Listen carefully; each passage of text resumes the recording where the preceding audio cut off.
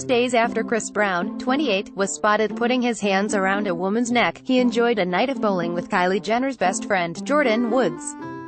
Chris and the model, 20, were spotted hitting the lanes at the Pins Bowling Alley in Studio City, California, enjoying a fun night together. They both looked like they were having a blast, busting out their best moves and hanging out outside the building in their most stylish sportswear. Both Jordyn and Chris later posted professional pics from the bowling alley on Instagram, and not only did they look great, but their form is pretty impeccable. So, were the stars on a date? Maybe we shouldn't jump to that conclusion just yet. They were joined by French Montana, 33, on their night out. He looked like he was having a great time at the bowling alley, too. We're not in their heads, though, so there's always the possibility that feelings are blossoming. You may be wondering why Chris and Jordyn are even hanging out together. Turns out they have a lot of mutual friends. Jordyn's friend, Pia Mia, was featured on Chris' track Do It Again. And Chris is buddies with French, who dated Kylie's sister, Khloe Kardashian.